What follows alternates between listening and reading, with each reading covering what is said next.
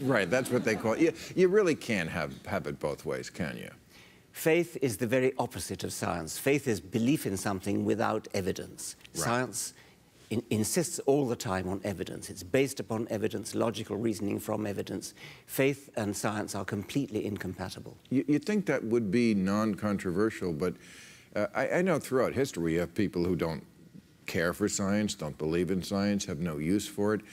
It seems like nowadays it's seen as something that is actually threatening. People are literally hostile to it.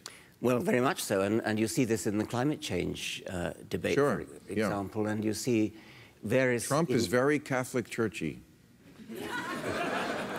Various intellectuals who are more or less anti-science and extolling the virtues of personal opinion, subjective opinion, as opposed to objective truth. And that's being given a sort of stamp of approval by some academic disciplines. Yeah, I know you are fighting this with something, I think it's called the Teacher Institute for Evolutionary Science. Yes. You actually are teaching people how to go into schools and teach evolutionary biology. Well, that's right. It's run by a marvelous woman called Bertha Vasquez in Florida, who is a teacher. And the rationale is that middle school teachers have to teach science, and they can teach other parts of science. But when it comes to evolution, they meet hostility from parents, from children, and so they don't dare do it.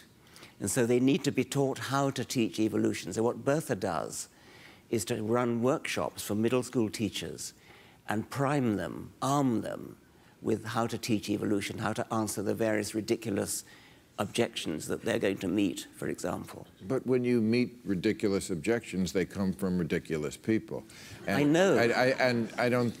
I've never seen a case where logic swayed them.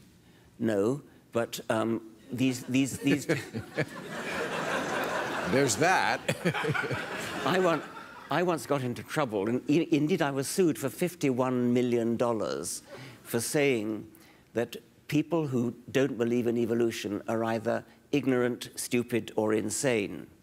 Now, that was taken as an insult, but actually, of course, it's a simple statement of fact. It really is. Because by far the most important member of that little trilogy is ignorant. Right. We're all ignorant of something. We're all ignorant of... We're all ignorant of most things. We're all ignorant of most things. I'm certainly ignorant of baseball. And it's something that I would like to remedy, and somebody can tell me about it. I could.